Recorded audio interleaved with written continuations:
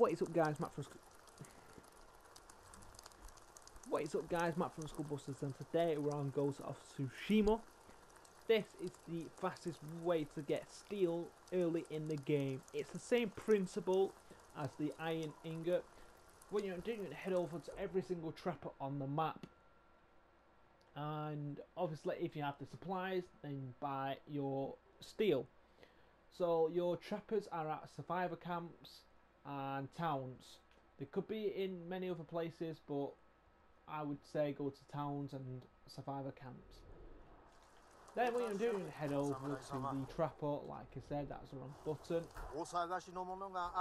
Ammo resources. It's the same principle as the iron. You're going to head over to the steel and buy your steel.